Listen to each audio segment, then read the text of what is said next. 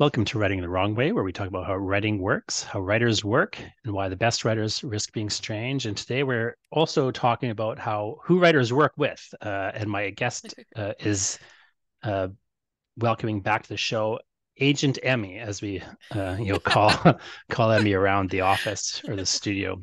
Not my agent, but my partner's agent. And so uh, we are always like saying Agent Emmy, Agent Emmy. I feel like such a super spy Yeah. when you folks call me that. It makes me really happy. Yeah, on his podcast, he mentions that a lot too. And Yep. so, anyway, Emmy Nordstrom Higdon works for Westwood Creative Artists, and yeah, is an agent of a number of people. And what Emmy's going to talk to us about today is how to approach an agent more than anything else. Like, and what are some of the sort of mistakes that writers often make when approaching agents? So we can talk about other things as well, I think, but that's sort of like the core. Because one, you were just saying that you wanted to talk about that, and I hmm think it's a good topic. I've been waiting for somebody to, want to talk about that precise thing. But also, I get a lot of questions from people about agents. I often don't have maybe the best answers because I don't have an agent. Like I've never had an hmm agent, although I don't have anything against having an agent. I just, either haven't had the project for the agent or just haven't had the agent for the project up to this point. So I mean, I'm sure that'll change, but my experience with agents is to some degree limited in that sense. hmm Um, and so I always like to just go to the source for answers to questions rather than kind of making assumptions myself. So yeah, so thanks for joining us here. And can before we kind of get into the do's and don'ts of approaching hmm an agent and some of the common kind of mistakes writers maybe make, I wonder if we could just touch a little bit on something that um, I keep thinking about and kind of saying to people in different ways, which is often people just ask me that basic question of like, why don't you have an agent, or Right. should you have an agent, or should they have an agent? And hmm it's hard to answer that question, I find, because the answer is very different. Like the reason I hmm don't have an agent isn't necessarily have anything to do with agents, and doesn't necessarily have anything to do with whether they should have an agent or not. hmm It because it really is. There's a kind of an answer to that question that people hate, Yeah, which is the counter question. Well, what do you want?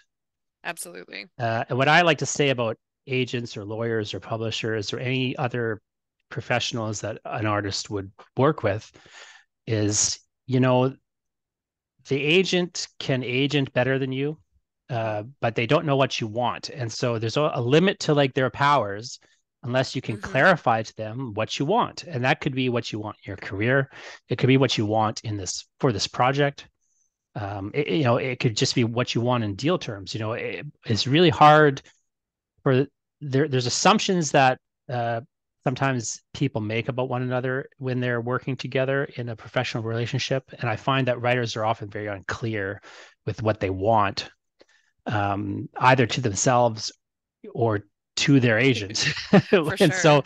I think I'm curious to know, one, uh, how do you like get to the heart of what you hmm kind of the writer wants, because you are an agent that of the ones I've talked to and know like friends have, hmm um, you are one that kind of has spent more time on this with I remember when I kind of connected you with Gregory.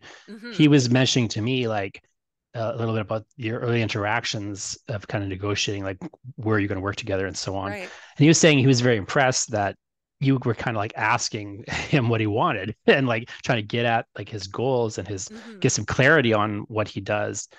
And he felt like it was a very personalized approach that you were taking compared to other agents he had talked to in the past and then decided not to go with. hmm Um, and so I'm always just kind of curious about like, one, how do you just kind of approach that initial kind of like figuring out what this writer wants, Yeah, and how does absolutely. that matter to like how you work? Right. And then maybe from there we can flow into like, okay, well, how does a person kind of make clear what it is that they want when they're approaching an agent, and what are some Yeah, good and for bad sure. ways to do that? Yeah, honestly, I'm probably the first agent to tell people that like having an agent isn't for everybody. Um, I think that, like, I mean, I really love my job, and I think that having an agent can be super valuable depending on your goals, but it's definitely not, I wouldn't say that it's a hard and fast need for all authors to have an agent for sure. I think, first of all, like a healthy publishing ecosystem needs to have authors who are self-publishing, authors who are publishing with indie presses, and then authors who are publishing with more traditional presses. And one of the big things I think that a lot of authors don't realize is that different agents have different specialties, first of all. So I work with a number of people who do publish with independent presses and also with traditional, kind of like the multinational, larger presses. But there are some agents who only work with the bigger companies or the bigger publishers. And there are some agents again who sort of have like a genre niche or like a format niche. So they'll only work with graphic novelists, or they'll only work with sci-fi fantasy, or they'll only work in romance, like that kind of those kinds of distinctions. And then also age categories is a big one. So, I think we'll primarily talk about writing for adults, but um there are some agents as well who only work with children's books, or who only work with adult books, or fiction, nonfiction. There's all kinds of like kind of arbitrary distinctions that agents make in their work. So, yeah, the first thing that people need to know is whether or not the agent that they have is able to kind of have the network that they're looking for in terms of where they would like to sell their books, because that's the primary role that an agent plays. So, the first thing obviously is to know where you'd like your books to be, but once you kind of have your own goals in your mind and where you'd like to see your books and what kinds of um, kind of I talk about comp titles, but mostly in terms of like what kinds of books you'd like your book to share the shelves with. So, for example, I haven't done a huge number of sales in like specifically like hard science fiction or like epic fantasy. Those are not strong suits of mine. Editorially as well, like I'm a really hands-on editor with my clients, and like I really love reading those genres, but I wouldn't say I specialize in editing them. So I tend not to work with authors who write only in those genres, because that's not my strength. Um, that said, like if an author works in multiple genres, sometimes that's okay, because if we can find the right fit for one project, that's different than trying to build a career entirely in one genre or entirely in like one sort of niche. Whereas some agents prefer that. I tend to work with authors who hop around a little bit more and who kind of do. I have some authors who write in multiple age categories, or who are interested in both fiction and nonfiction, that kind of thing. Um, so yeah, I think especially for authors who are really interested in self-publishing and have like a knack for marketing themselves and all of that kind of thing, finding printers, all of those like logistical elements that are involved in self-publishing, I think that like an agent is essentially useless to them. If you have all those skills, you don't need a big publisher to back you, and you don't need like an agent to get messy with your work. It For independent authors, I would say that it's like a little bit more of a gray area. I know some authors do so well on their own, unrepresented, working with even some of the larger independent presses, and a lot of them do take unsolicited submissions. So if you have sort of the strength to be able to, and the time and energy and all of that, to be able to pitch your book successfully, and you have other people you can consult with on your contracts, or you feel confident doing that yourself, then it's not really a necessity. It's more of a preference. And especially for those people, it's important to know that your agent is willing to do independent contracts, because some agents won't. They'll only do kind of the bigger corporate publishers. So that's a really essential question to ask when you're getting to know an agent. And then for people who want to work with the large multinational publishers, unfortunately, it's sort of like an institutional necessity to have an agent. And I would say, like, that's not only because the publishers tend to sort of gatekeep by not accepting submissions directly from authors, but also for the sake of the contract. Like a lot of independent publishers, I see their contracts are like, 7 to 10 pages long. The terms are pretty clear and like fairly easy to understand. But once you're negotiating with like Penguin Random House or something like that, you're looking at like a 30-page legal document. So having someone who understands not only like the legal jargon, but also sort of the industry standards and has a boilerplate in place can be like a huge benefit. So yeah, I would say whether or not you want an agent depends on where you see your book fitting in, and not all books fit in all places. So that's sort of a I feel like an introspective talk to have with yourself before you approach an agent to represent your work. How do you feel that talk? How does the talk usually go though initially? Like when you're actually kind of talking to, let's say somebody has submitted to Yeah, you. Let's just kind of bring right to the nuts and bolts of the kind of for topic sure. here. So let's say I'm a writer. Hmm. So first, like myself, okay, Yeah.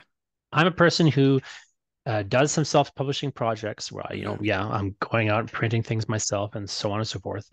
I'm a person who works with independent publishers Hmm. as well, not self-publishing, but working with kind of Totally.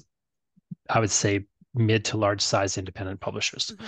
Hmm. And then I'm a person who has projects coming at me. Like Hmm. I can see down the pipe, and I can see like a couple projects that are coming For where I'm sure. going to go towards like a multinational large publisher. Hmm. So to this point, I haven't really felt the need for an agent, although have been averse to one. Right. But I've also, I want it to be a scenario where it's also worth their time. Yeah, Like it's totally, not for really worth sure. their time for the projects I'm doing right now, just Hmm. because, they're slower burn things. Totally. Um, or it's, feels like comics where, often agents Hmm. don't have as much use in that arena.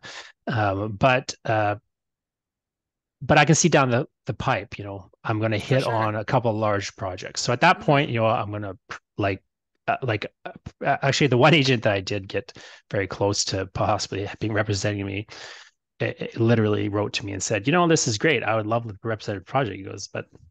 He goes, to be honest, I'd just be wasting your time. he goes, He's like, it Yeah. sounds like you've got it all lined up, and all I would do is come in and take money from you at this point. Yeah, for sure. He's like, unless you got another project in the wings that would work, and I didn't. So he Yeah, was very good absolutely. about that. But like most people aren't that transparent and honest Hmm. in the publishing industry necessarily, Yeah, although they unfortunately. cannot be, right? But anyway, so I'm looking. So let's say this project comes down the pipe, and I'm gonna go approach an agent. Yeah, absolutely. Whether I'm a person with track record like myself, or whether I'm a newer person. So first off, is there a different way to approach that based on whether I've got the track record or don't? Hmm. Yeah, I mean, for me, I would say, and for most agents, I don't know that the track record matters too much, but it's always nice to know when people have experience.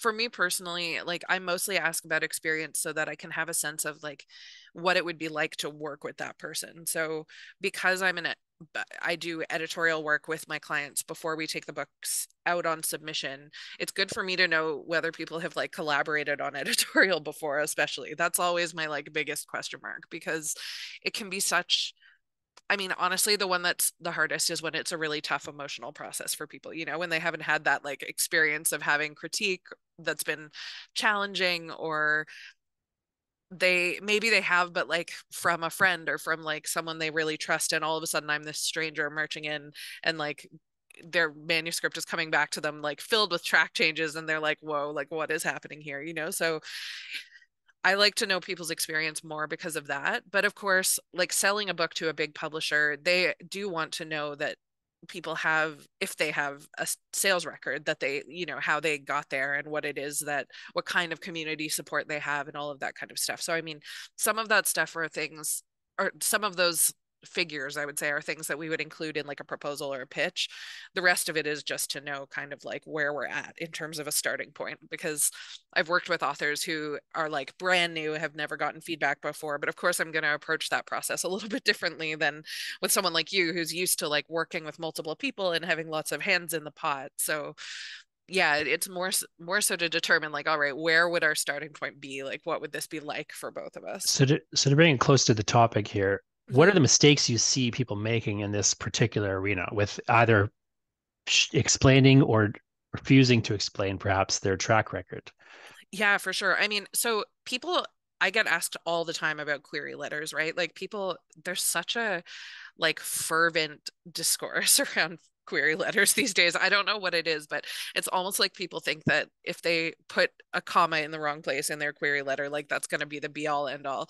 And that's just not the case. I mean, I in terms of experience, I like to see a bio in a query letter because that's going to be helpful to know kind of where people are coming from and also like just who I'm talking to. I mean, that's most of the point of a query letter because I'm going to read your writing either way, right? So it's nice to know like why do you want this? Like where are you going with this project? Like, what made you come out and think like, okay, this is the one that I'm going to try and get an agent for?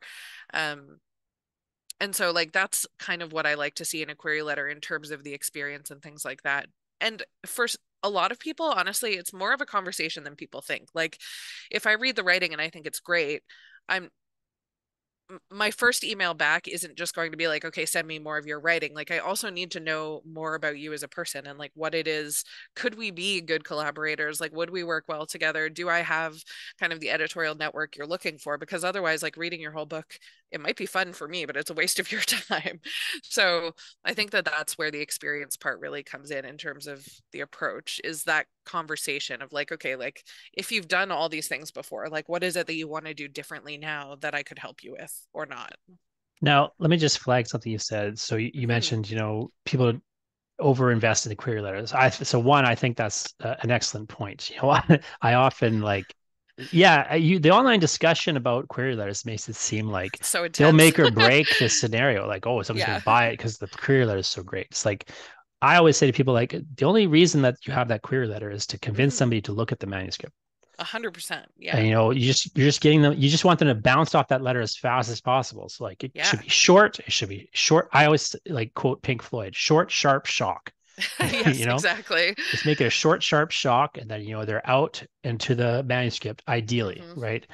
Um, but and you had mentioned yourself, you're going to read your writing either way. I wonder if that's always true, though. Is there things that people can do in that query to destroy themselves, where you're not going to look at that manuscript? I would say the only thing that they could really do is either be super, super mean. Sometimes you'd be surprised the things that people write in query letters. If there's something in there that's like a real red flag about how they're addressing me or other agents or other authors, like, yeah, that'll be a bit of a turn off for me because I like ultimately we're collaborating right on a book. So like I don't really want to work with you if you're going to be super, super competitive and rude towards other people throughout the whole process. And also, more than that, like, am I going to want to hand you off to one of my editorial contacts knowing you're kind of a jerk? So, if there's something in there that I'm like, oh, that's like a really rude thing to say, like, probably that's going to be a red flag. But honestly, other than that, like, the only thing that would really come up in a query letter that I think would be like a hard no would be if it just wasn't what I was looking for. You know what I mean? Like, I'm always surprised how many people send me manuscripts that are over 100,000 words because I say every chance I'm given that I don't look at them. So if people, like if people read my manuscript wish list and it says like do not send me manuscripts over 100,000 words, I will not read them. Like no matter how you frame it, I'm not going to read it. Like so that'll be one of, there are a few like hard no's where like it's very clear that people think they're the exception to whatever it is that I've put out into the world or that it just isn't, like maybe it's not the exception. It just isn't what I'm looking for at the time or what I'm like representing. And I haven't articulated that well, or they've interpreted it differently, something like that. But other than that, I wouldn't say that there's anything in a query letter that would make me like not read the writing at all. Now, once you're reading the writing, Mhm. is there what are some of the big things that you see that make you stop reading? I always think that's the Yeah. litmus test. I always often talk about Stephen King had this, I don't know if he still does it. He used to do this thing where what Stephen King would do is he would print out his manuscript when it was done. He'd put it on his kitchen table for his wife to read. And then, she'd just read it when she got around to reading it. And what Yeah. I always loved, but what she would do is if she, let's say she picked it up and started reading it and then she put it down and went and did the dishes, he would grab the book, find the page where she stopped reading and then rewrite it. Yeah. That's Because of so course his smart. goal was just to move everyone forward to the next page, to the Hmm. next page, to the next page, and that became, of course, the hallmark of King's style.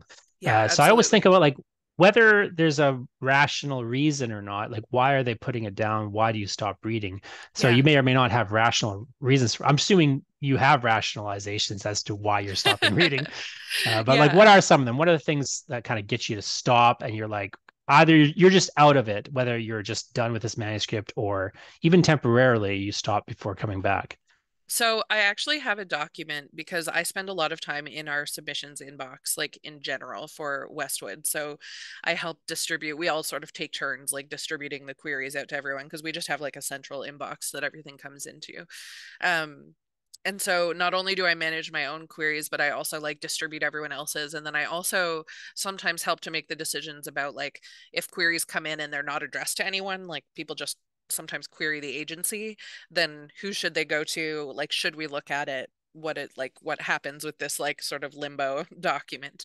So I have a whole bunch of, because we don't use like a query manager system, I have a whole bunch of like form emails that I have like pre-written that I always personalize them, or I try to, but what like easy copy and paste. So one of the biggest things that we get all the time is that people query agents that are closed.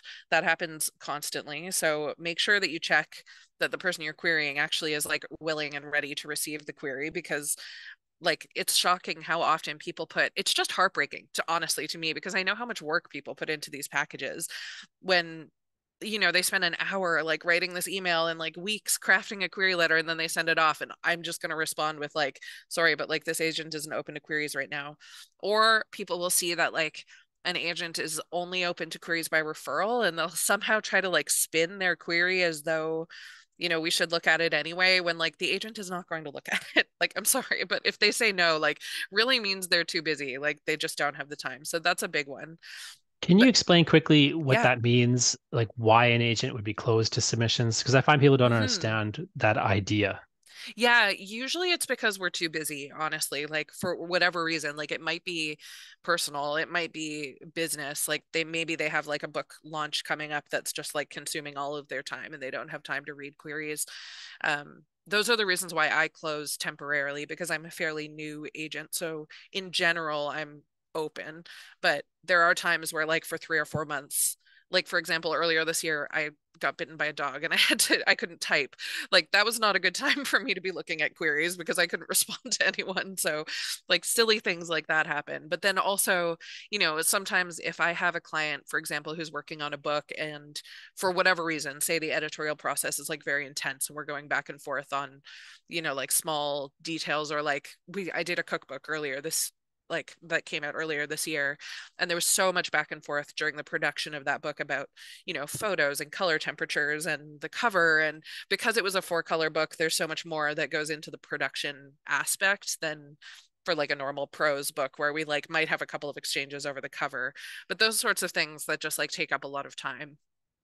But there are some agents that are just like fully closed, or who are closed like more long term, and that's usually because their list is full. Like if they can only, like some of the agents who I work with have been in the business for like 30 years. They have like 100 clients on their list. They have an assistant, they have them, and then like just the volume of work is too much, to be able to sort of take on new people or read new things, because their current clients are constantly sending them new work.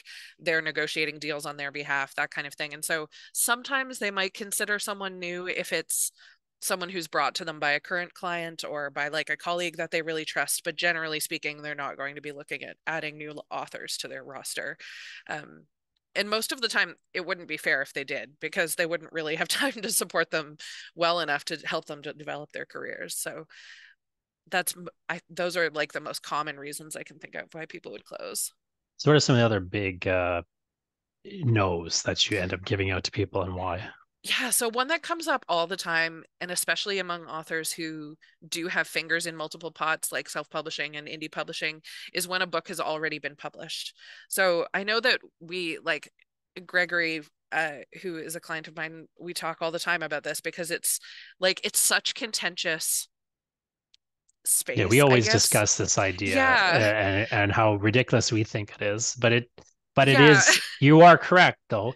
It is a yeah, thing that will kill a deal in traditional publishing often, 100%. whether it Yeah. should or not. Exactly. And the rationale for it is kind of backwards of what people think, because what happens all the time is that we'll have authors who come to us who have written, let's say, a novel for the sake of argument, because it's a little bit different with graphic books or comics or illustrated works. But for argument's sake, let's say a novel. They've written it, they put it out on, like Amazon self-publishing or something like that, or even like Wattpad, but like any online platform where people are like, sometimes it's like pay to play and sometimes it's free, but like where people are reading their book and being counted for reading it, and they'll be like, I got like X number of readers for this book, it definitely needs a better home. There's obviously a proven audience for this. Or even sometimes it'll be people who've like taken things. I know that like there are a lot of people who take things that they've self-published at conventions and things like that. And they'll be like, this sells so well at conventions and blah, blah, blah. People think that what I can do then as an agent is like take those impressive numbers and like take them to a publisher and be like, look, this is amazing. Obviously, there's an audience for this book. It's going to sell really well. But actually, what publishers see is like, okay, that audience has already been saturated, or there's a piece of that pie that's been taken already. I'm never going to be able to sell this to my marketing team. And so you might like, I will say that there are exceptions to this, obviously. One of the big ones has been TikTok, honestly. Like, that's been, like, TikTok has been such a weird addition to the publishing landscape. I don't know where it's going. I don't really understand how it's working, but there have been a few books, several books that have been self-published that have gone viral on TikTok, and publishers have jumped on them and republished them right away. But that's not something you can engineer for yourself, just to be clear. Like, you cannot pop your self-published book on TikTok and be like, okay, all of a sudden, billions of people want this book and I'm going to bring it to Tor and they're going to be like, great. Tor like handpicks those books. It's very rare that like you can make that happen for yourself. The other thing that like does sometimes happen is that, especially in genres like romance or science fiction, fantasy, like more genre, quote unquote, categories, there are publishers who are open to seeing books, especially that have been revised or that were published a long time ago that had like kind of a cult following and they'd like to bring them back to a wider audience. So those sorts of things do happen. But for most traditional publishers, if a book has been made available at all, I'm going to get like an automatic pass when I send that out. So as an agent, it's a really, really difficult thing to make a case for. Um, Sometimes what we can do is like take a book that's been self-published or something like that out for international rights or translation rights if you have another project that we're going to take out for like a regular submission. So there are some cases, but if you're querying a book that's already been published, it's almost certain that an agent is going to be like, I can't do anything with this for you. I'm really sorry. And just like form email send you away. My point of view of it on personally is just I think publishers are wrong and it's a Oh, bad approach. But I also think that there's no reason you should be self-publishing a book if you want to take it to traditional publishers. Like you should have 100%. done one or the other. And I don't understand why you would switch your plan midstream. Like what I don't like Yes, about the idea is that you're changing your plan partway through, which totally. suggests that you didn't have a good plan in the first place. Now I know for Yeah. some people there's good legitimate reasons why you might do it. And as you say, Yeah, the graphic totally. novel space or the comic book space is very different. Totally different. Yeah. But it is one of these things where I think, while I don't think publishers are right on this count, I do kind of understand the Yeah. logic of, well, it seems like that person doesn't know what they're doing on a certain level. Yeah. And they're approaching us now, asking us a question that we're going to tell them no to. Like, so I feel like there's like a bit of a self-fulfilling aspect where it kind of just, I think, again, ultimately, I don't like that attitude that publishing has about it, but I Totally. understand where it comes from and why it's kind of there a little bit. Yeah. I mean, it's honestly, to me, it reflects like a lack of understanding in publishing about the internet landscape. Like the, Yes. I think publishing traditionally just like doesn't have a great grasp as to like what publishing online means as a litmus test for interest, or even publishing physically into like a small community. But regardless, like I haven't seen it change yet, at least for prose. I will say that for graphic novels, it's becoming quite different. I think that publishers who publish, especially comics and graphic novels, like they have, I think, a bit more of a forward thinking business model in general, and they tend to like wrap their heads around the digital landscape a little bit better because they've seen how well web comics can translate into published works. But I don't think that prose publishers have caught up to that at all. So what are the other big Mhm. problems that you end up hitting in a manuscript? Yeah, so something that happens all the time for me, like I said, is the word limit. I won't dig into that except to say that it really is just a cost question with publishers. They can't publish enormous hardcover books like they used to and have them be affordable. So that's I mean, I as much as I explain it, I know that people want to write 500,000 word books. So like I understand the draw, but as a debut author, I would always just encourage people to try and keep it like compact and also standalone. It gives you your best chance at being published, even if that sucks, which I understand that it does in many cases. That's sort of where we are um with like the publishing climate the way that it is. For Can me we personal, oh sorry, Can we yes. just unpack that real slightly? Yeah. Like, I think what people often don't understand about that is because Mm. people look at the shelves and they see series, series, series. They see Yeah. these big, thick series books, and they think, well, that makes no sense. Publishers are obviously publishing this. But I Hmm. think what you make a good point though, that like when we're talking to a debut author, two things Yeah. that those authors don't really think a lot about, although is from the publisher's point of view, they gotta print these books, and printing the books involves paper Yeah. and it involves shipping the paper. Hmm. And if you've got a book that's that thick or a book that's that thick, you can Yeah. put like twice as many of these in a box, Yes, and totally. it's the same weight as like half as many of these. And that Hmm. makes a massive difference. People don't think about just the logistics of what publishers are under. Never Yeah. mind, as you say, like whether they're in for multi books or not. Um, so I mean, there's so many logistical things that I don't know that writers need to understand necessarily, but Hmm. they don't understand it, and No. because they don't understand it, I think sometimes they are confused, like why publishers do certain things or what their attitudes are. But you got to understand, just if you're out there thinking about like your book, just literally think about. I would really encourage writers, Hmm. even who don't intend to self-publish, I would encourage them to just go a little bit down that path. Like call up a printer and quote, imagine your book is, like quote it out. Imagine you're going to publish it and go get a quote and see how much it costs to print that 1,000 copies of that book. Oh And yeah. then you'll start to get a sense of like how much, imagine you were spending that money rather than the publisher. And imagine you had to make a case to yourself for spending the money. Could you do it? 100%. I mean, honestly, like I've had this conversation with editors, especially when I first started out, because I didn't understand either. I would sometimes go to people and I would ask them their preferences for what it was that they were looking for. And, you know, at least as a new agent, you get like the luxury of being like, why is that? Like, or I mean, people you have a good relationship with too. Sometimes I am like, why are you looking for that? Like, that's weird, you know? And one of the things that I heard all the time was that they were looking for shorter books. And it feels very counterintuitive, because as a reader, you would think, like, exactly. You walk into a store, you see like 15 of a series of some things, and readers can't get enough of them? So why are publishers looking for books that are short and stand alone when readers clearly have like a voracious appetite, right?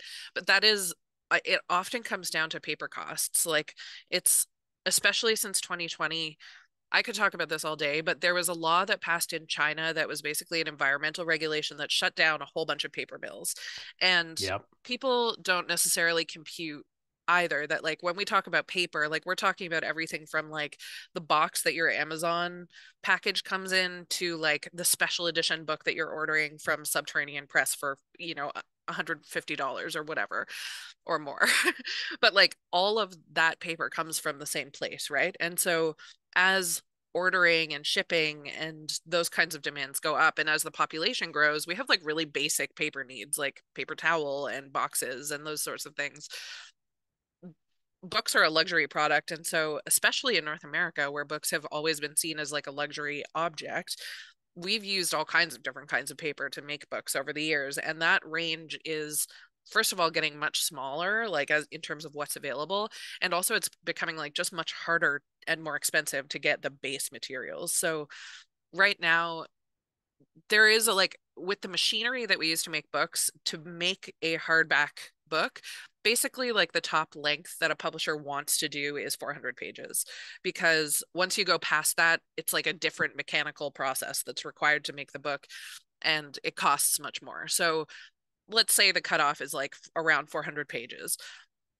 How much does it cost to buy a 400-page hardback book? Like, and especially in Canada, I think we're acutely aware of this because you get like the books that have the US, you know, price on them and the Canadian price on them. If it's a $35 book or $40 book in the US, anywhere else in the world, it's going to be like $45, $50 to buy.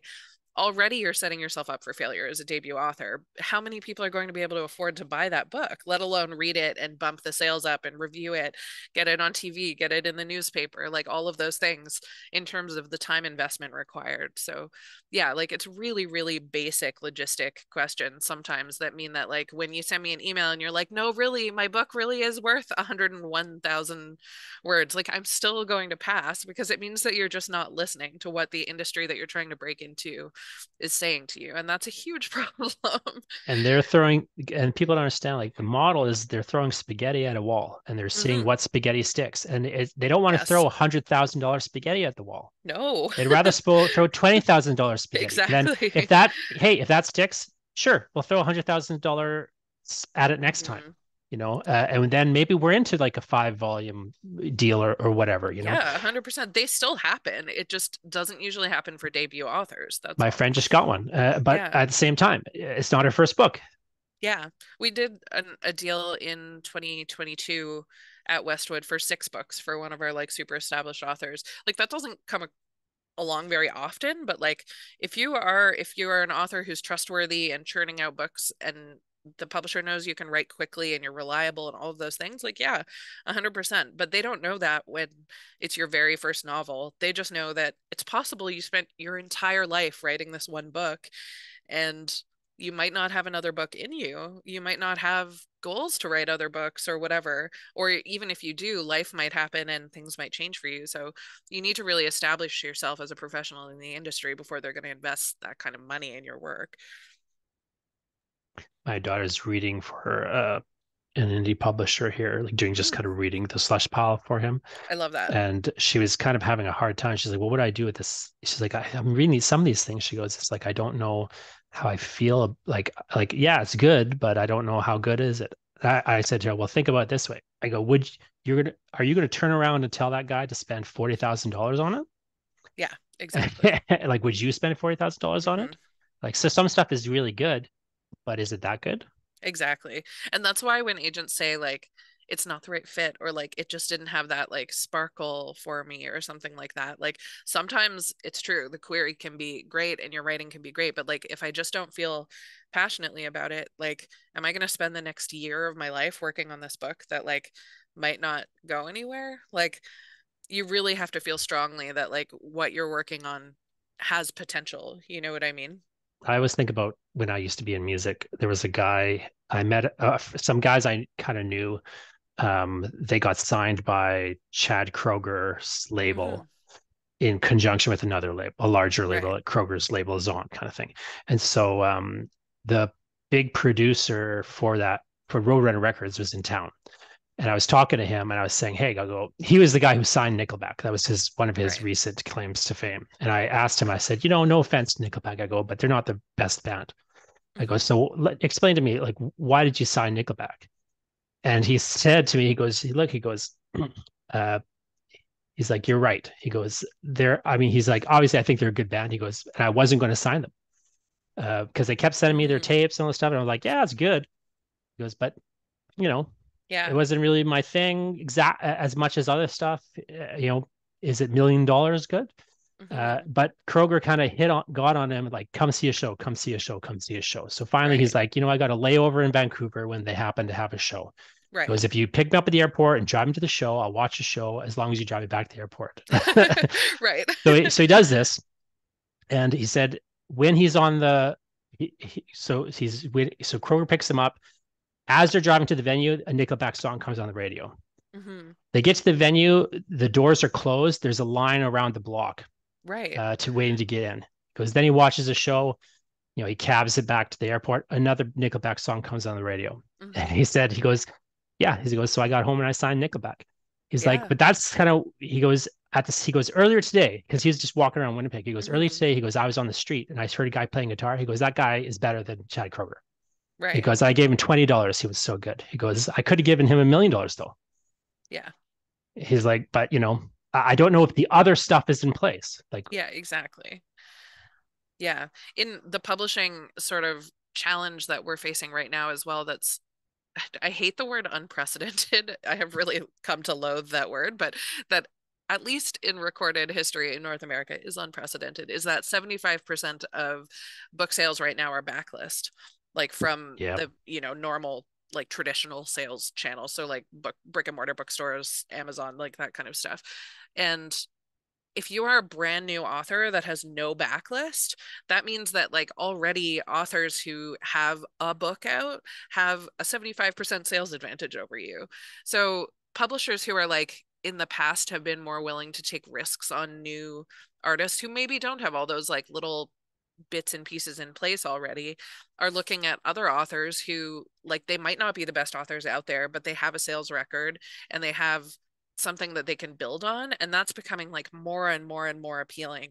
So it makes it really really difficult if you've never traditionally published a book, because people can come with like even a modest sales record, and right now chances are good statistically that that's going to grow over time, whereas in the past people used to be way more invested in front list books, like new release books. And so if you came with something like new and special and amazing, like that actually gave you a huge advantage over even people who were selling older titles.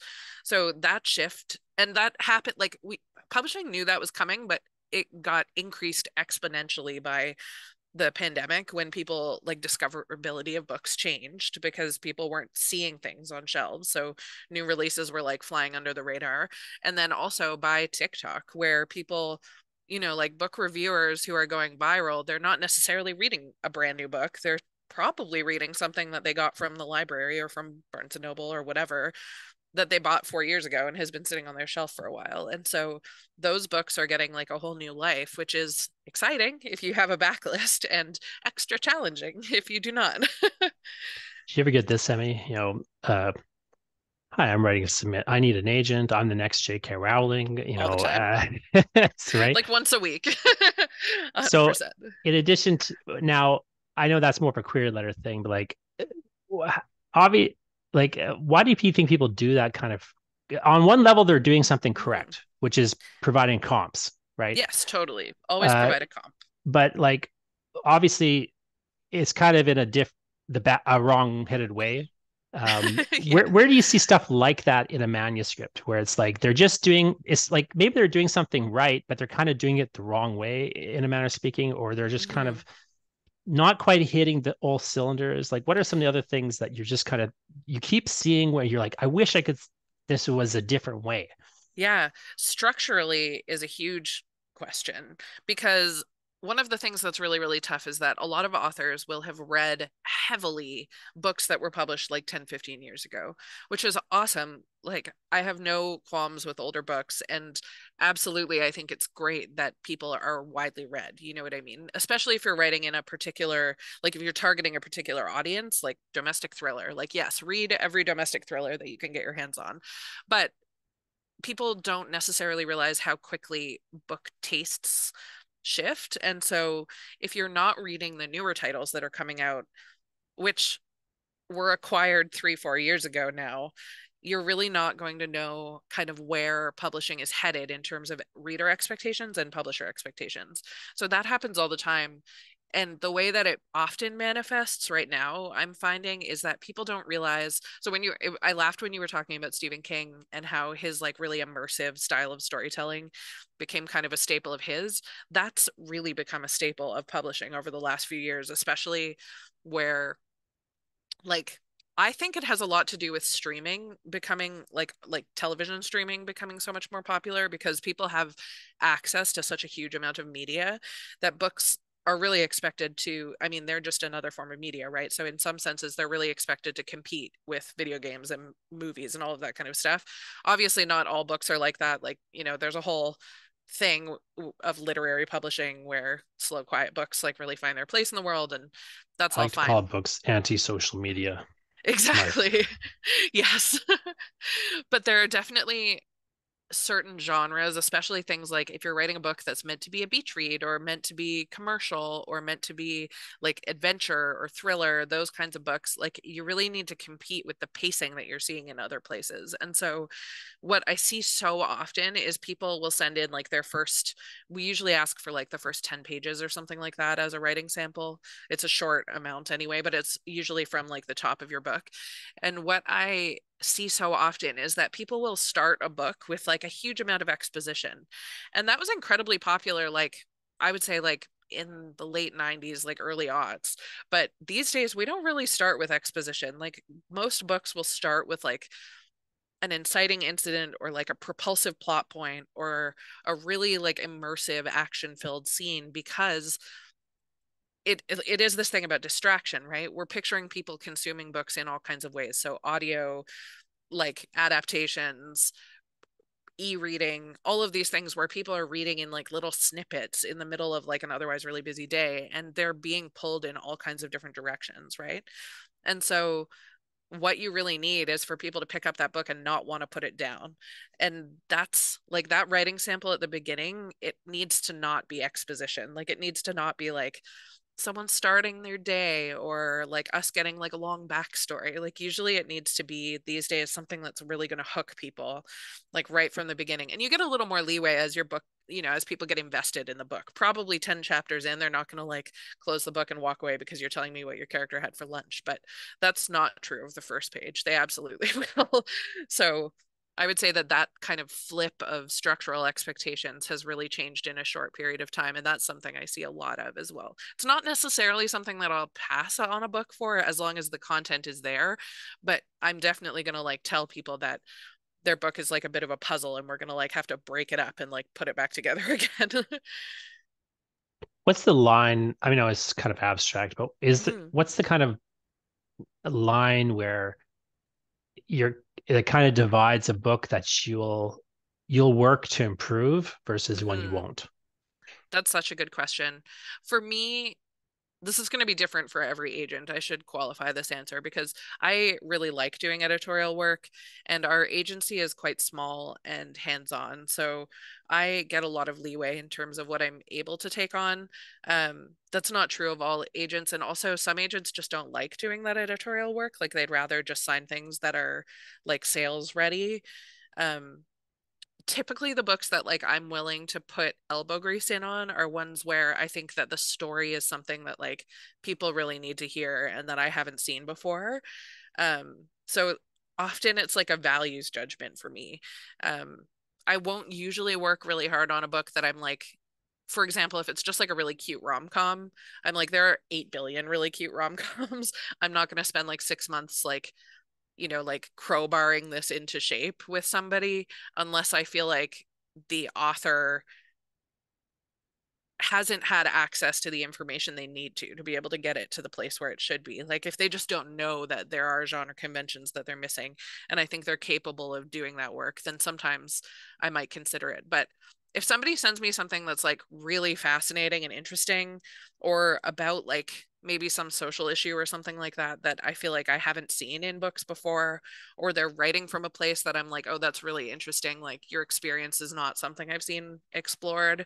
Like those are the kinds of books that I'm like, okay, this might not be perfect, but like I think we're getting there. Or alternately, if the writing blows me out of the water, like really, really good writing, but like people just don't like maybe the author doesn't have a grasp on like the industry expectations or like there just needs to be that like okay, we're gonna like break this down scene by scene and just like put them in different places, like that kind of work.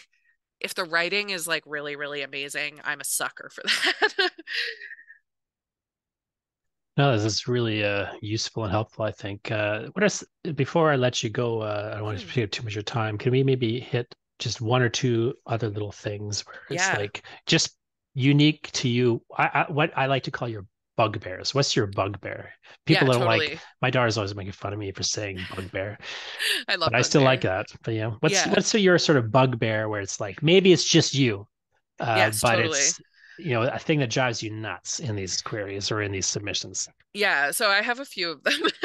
One of them is so grammar is always important. I think people underestimate the value of good grammar in their book just generally overall because it really is for agents and editors a measure of how much work you're going to have to do on the book in a lot of ways. I'm always doing the mental math when I'm reading a sample of like, okay, how much would I have to copy edit this for it to be acceptable to go to an editor? And do I think that author could do it on their own, or would I be doing that? Like, because it's a ton of work to do. If, especially like, for example, that comes up a lot if you're writing in a language that isn't your first language sometimes. Like sometimes it's super worth it, but sometimes you just have to get somebody else to copy edit it. You know what I mean? So anyway, that's like my spiel on grammar. But my personal pet peeve is when people start sentences with coordinating conjunctions. I hate it with like a passion. It's become super trendy because if done tactfully and like with restraint, it can be kind of voicey. And I think that in some genres, like the YA age category, rom-coms specifically, it's used more than not to make things feel conversational and casual and that kind of thing. But I think that authors see that in published books and they think like, oh, I can just write the way that I hear things in my head and not the way that grammar actually works. And it makes it extremely awkward for someone else to read. So I constantly, even with my clients, am going through manuscripts, erasing like but, then, and from the beginning of sentences. And you'd be shocked how often you can just get rid of it and the sentence still makes perfect sense and it still conveys what you want it to convey, but it doesn't feel like every sentence you're writing is a sentence fragment, which drives me up the wall. I literally tell people that I'm allergic to sentence fragments. And after a while, if they do it a lot in their manuscripts, in like a teasing way, I'll just send my clients like a sneezing emoji rather than writing anything. Like that's what they'll get as the comment is like a That's sneezing great. emoji because I'm like, I'm so tired of this. And they know that it drives me nuts, but like it's just one of those things that people do stylistically these days. Um, the other thing is first pages. I don't think people ever pay enough attention to their first page. I think people think that like if they've edited it 20 times, it must be good. But I would challenge people to like, if you think it's done, like give it a couple days and do it again. I really recommend to people. There's an agent in the US called Noah Lukeman, and Noah Mm, Lukeman has written a series of books on like nice. editing and Yeah. writing. And he has this great book called The First 5 Pages. And that's Oh, what it is. It's yes. just like how to rewrite your first 5 pages. Like the idea, of course, being that you'd carry that out through the rest of it. But he goes Of into detail course. about like, look, from the point of view of an agent, like here's how important those first 5 pages are. And Yeah. here's the common mistakes writers make and so on. And of course, you're mentioning some of them. Yeah. Well, and people I think that like it's overblown how good your first couple pages have to be because it's so tedious. But the reality is like not only are you querying me with those first couple of pages, but like that's what I'm going to send to editors too, right? Like and then they're going to be thinking about like okay, well my marketing people are going to be seeing this as the opening to your book. The marketing people are then thinking about like okay, the super busy like single mom who's standing in chapters like opening it up and reading the first couple pages to see if this is the book they're going to pick, like it never goes away. So I am so picky about the first page. I always want to see at least the main character, a hint at what the central conflict of the book is going to be. Like I want to know that right from the first page. And I also want to know a little bit about like what kinds of challenges or like barriers the character is going to face and also what kinds of advantages they have or like facilitators are on their side. And it's so much to cram into a page, but you have to like I want it. I have to have it. So I feel like I have sent entire manuscripts back to people and been like the first page isn't good enough, do it again. In screenwriting, it's very common for people if they get a new script to Mm-hmm. look at the first page and look at the last page and then Yes, decide that's if what they're I going to do read the too. rest. Yeah.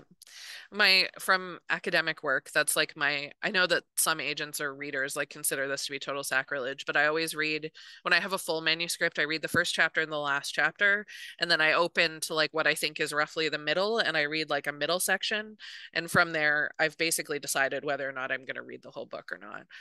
Now, people hate when I say that. What you just said, people Yeah. are going to react against this. So, really quickly, like this is the logic of it. So, one, Mhm. the logic is it hooking and drawing interest at the start? Do you want Yeah. to keep reading?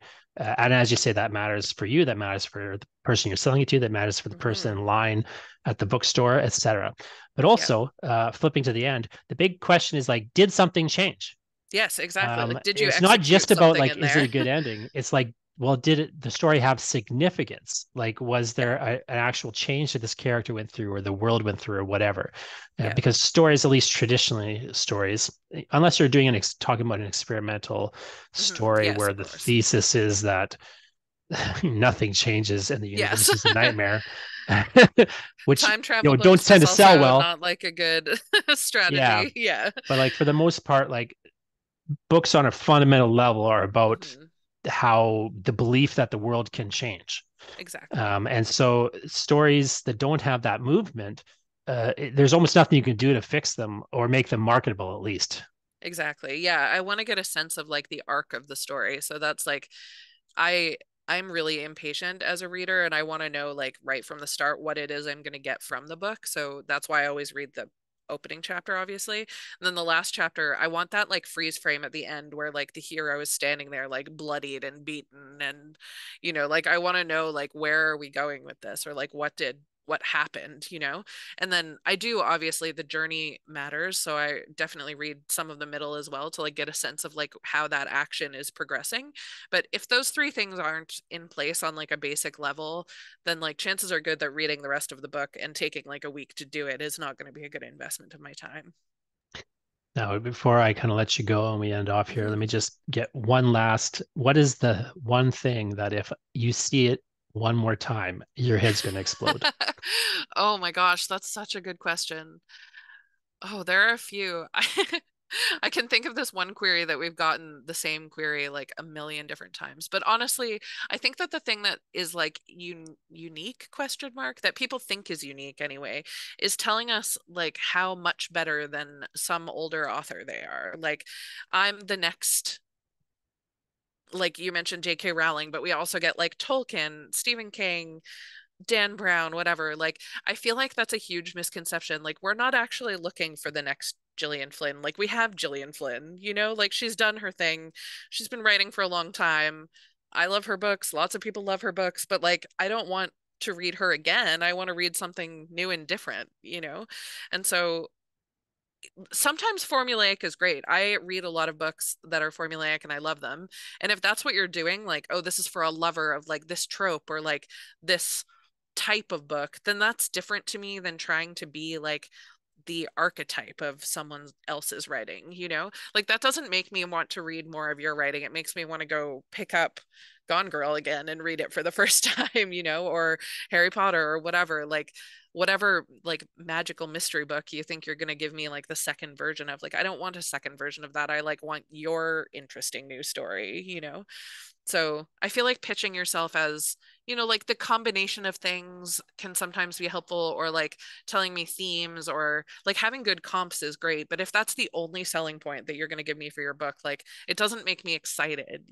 I want to know what's different and what's interesting about people's stories. So yeah, that's something that drives me crazy. Well, thanks again so much for talking to me, Emmy. And if you are out there listening and you have a terrible query and a manuscript that you want to send to Emmy Nordstrom Higdon, they are with Westwood Creative Artists. Yes, absolutely. And I have my personal website is emmy.oo. Emmy, ooh. So Nice. people can find all my details there too. Wonderful. And thanks again for talking to me and keep agenting the wrong way. Thank you.